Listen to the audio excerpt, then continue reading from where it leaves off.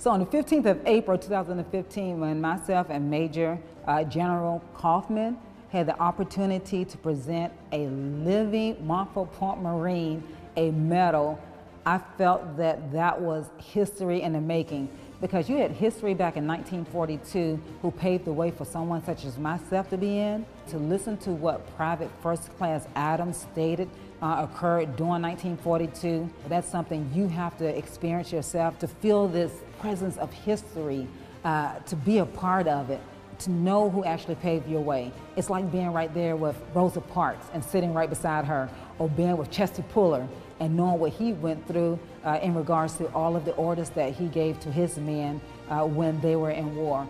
To be sitting there made me feel like I was in a moment.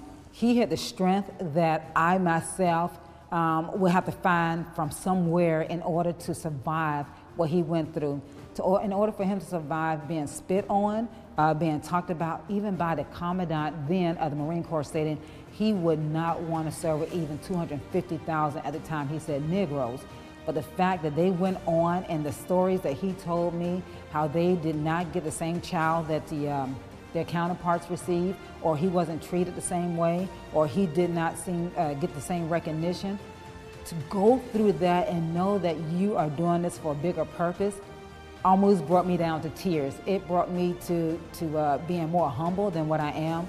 To even think of something that I might go through because I'm upset made me forget that, just thinking about what Private First Class Adams said. You come back and you go, oh my goodness, you paved the way through dignity, through hunger, through hatred, just so someone like me could honor what you've done and honor our Corps. And it was amazing.